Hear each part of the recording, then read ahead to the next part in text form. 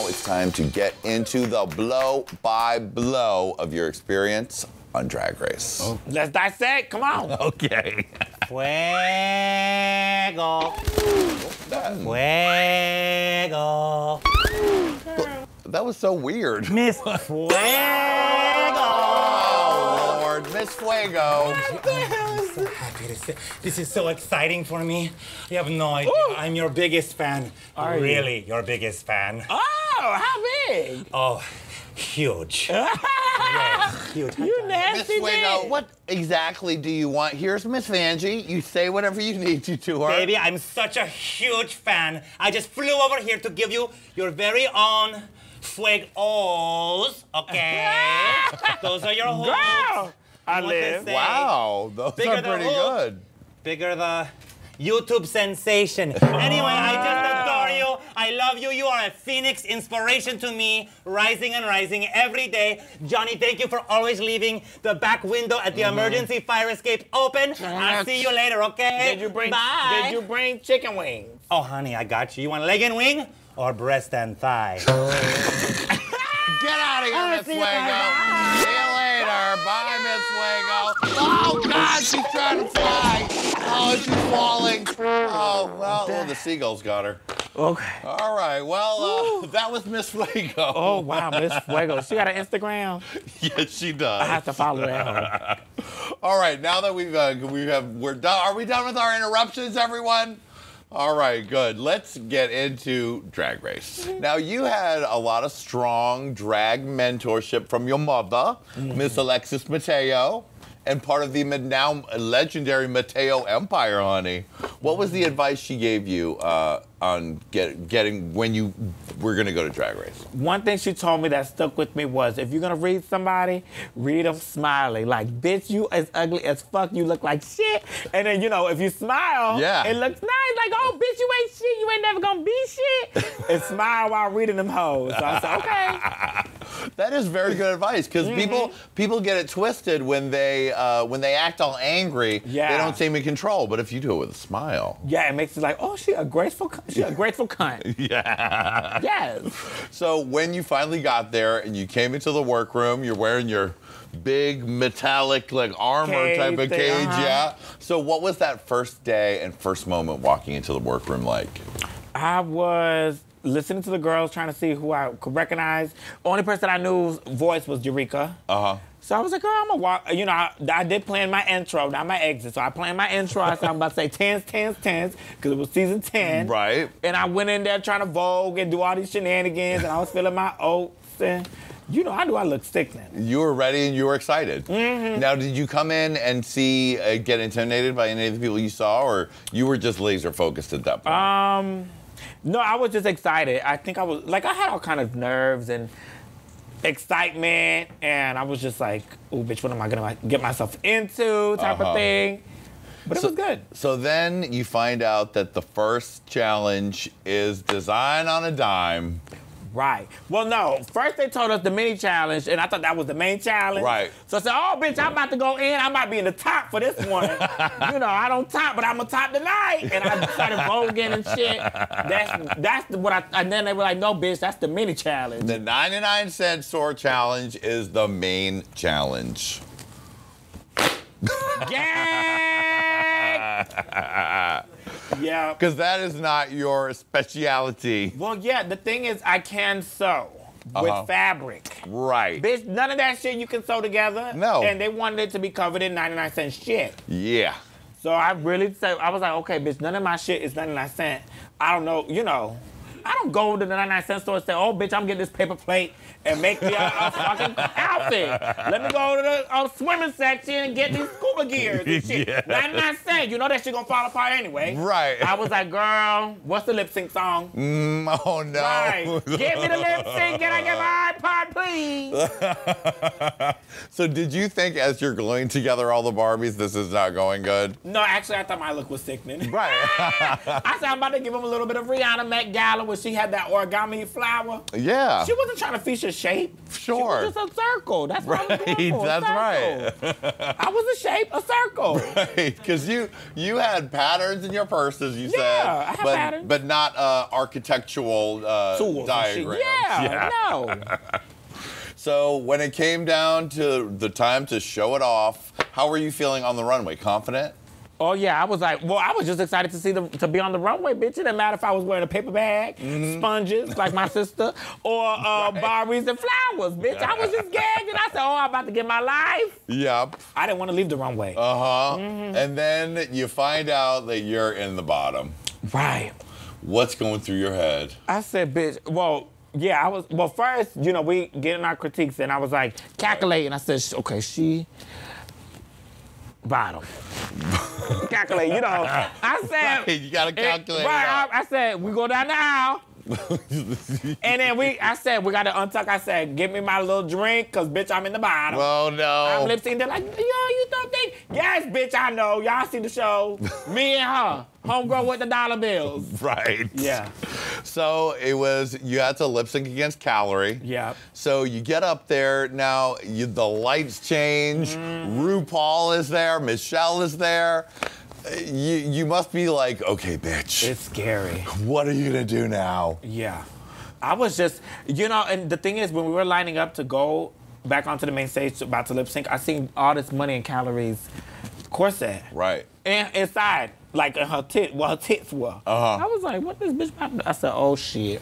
She's pulling She a about to stunt. pull a stunt. I said, fuck, can I get 45 Barbies and put them in my toto? And I start shooting the bitches out to the judges. Pow, pow. But yeah, it was too late. So I was like, girl, what? So we lining up. The lights go like this. I see Christina with her eyes. I see Michelle like.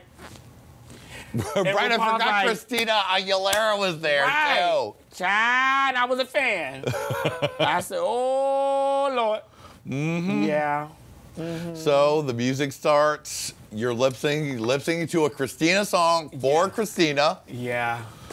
See, if I had to do Christina, I would rather do like Dirty. You know, I mean, Ain't No Other Man is cute. Right. But Ain't No Other Man was on the stage. But, you know, I was just like, girl, it just kind of went quick. And it was like, I don't know, I was just nervous, scared, and yeah, I just was over it. And you were moving things around. Yes.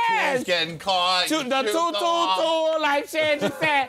Bitch, I was over it. When the tour got stuck to me, that's when I was already like, bitch, what the fuck? It's like a train wreck. Oh, God. Yeah, you do the death drop. I kicked the shoe off. I said, fuck the shoe. And because what happened was, hold on, shit. Because you know that got me, girl. What happened was, we lining up, and the little people not the little people, the people that help us. Right, They're not little, this not Willy Wonka's factory. They just regular people. The people came, I said, girl, can you help me put on my shoe? She's like, yeah, I got you.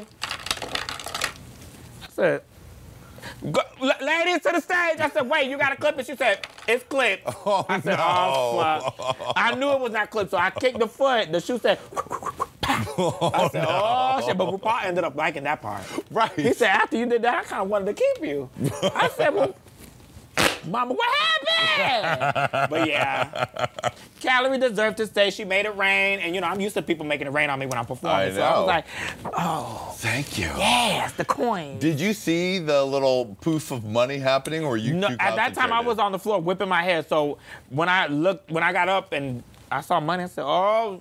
And I heard you know, everybody was, it was, yeah, I did not know, no. No, okay. So that was rough. Before you found out what the verdict was, that must have been a really tough moment. You've made it all the way here. You made your entrance, you're in the mix. Yep. And so you were pretty emotional at that, between when you had to wait to find out who was there.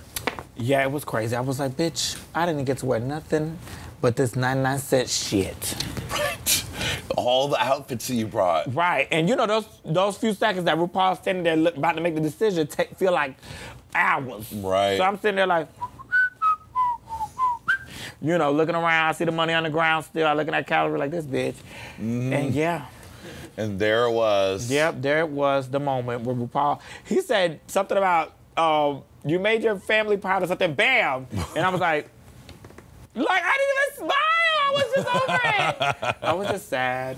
Yeah, and then but luckily you were able to pull your senses together. Right. And you started backing up, and you said, Miss Vanjie, Miss Vanjie. And you know I did the last one real desperate. Miss Vanjie.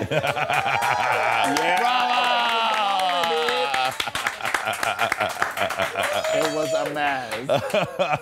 So then you had to go back to the workroom, clean up your stuff. And they asking you 445 different questions. Oh my and God. I'm over here boohoo crying. Right, you're crying in the interview. And that Yeah. doesn't seem like your natural state is crying and being sad. Right. I mean, but at that point I was just like a hot shitty mess, and I was just crying, sad. I was like, I don't want to go home.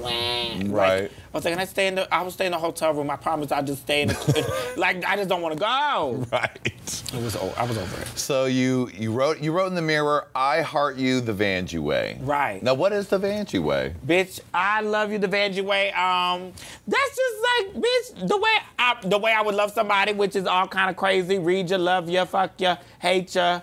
That's the Vanjie way. The I love you Vanjie way. all different ways. Yeah. So you go home and you have a whole like at least 6 months before the show's gonna come out. Right. And how was that? What was that time like? I said, well, that's when I started coming up with my game plan. Said, get all the bookings, get on the, do what you need to do. Act like you won, trick the people, fool the people, gag the kid. Yep. Yeah, I was doing trickery. Yeah.